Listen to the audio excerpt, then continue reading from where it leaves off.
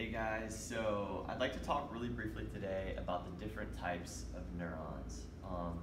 Well, before we kind of get into the different shapes that you might come across when looking at different neurons, we've got two basic categories of neurons. We've got neurons that transfer information to the brain.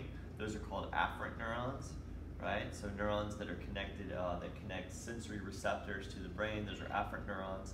And then you have neurons that take information away from the brain. Those are efferent neurons, right? Now, among those two categories, you're going to come across a couple of different shapes of neurons. The most common type of neuron is a multipolar neuron. And this is the same one that we used as an example in class. A multipolar neuron, what he's going to have is he's going to have a nucleus in the cell body. Okay, within that nucleus, it's going to have DNA, of course. Right? Around that cell body, you're going to have dendrites that extend off. Okay? These dendrites are typically pretty short or shorter than the axon. These dendrites extend off the cell body, kind of like this. Then on the other side, that cell body condenses into an axon hillock, which then turns into an axon.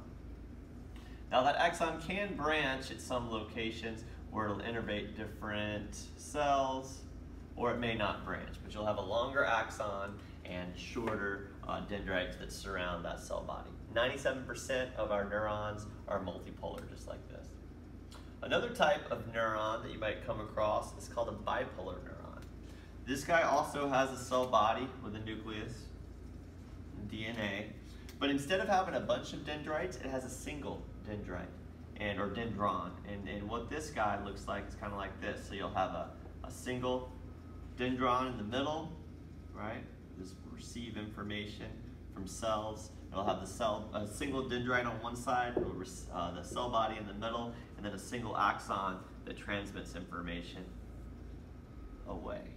Okay. Now, you'll come across these quite frequently next to sensory receptors, like the photoreceptors within our retina. Also, you'll find these bipolar neurons connected to hair cells within our inner ear. Okay, so these are commonly afferent neurons that are connected to sensory receptors like those found in the eye and the ear. Another type of neuron that you might come across is pretty unique. You'll have a cell body, okay, but this cell body is connected to a little tube of nervous tissue.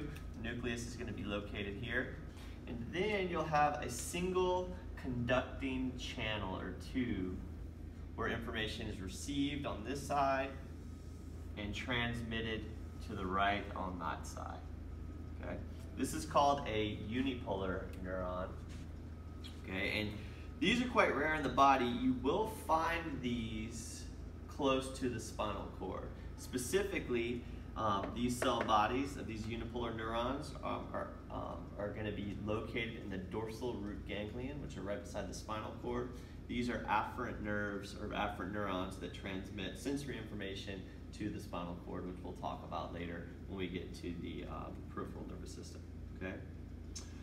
Finally, another category of neuron you might come across is called an interneuron. An interneuron is simply just a neuron that connects two other neurons together. These are quite common when we talk about reflexes and circuits within the brain. Okay, so it's a nice little summary. I think the key words here: afferent neuron, efferent neuron, interneuron, multipolar, bipolar, and unipolar neuron.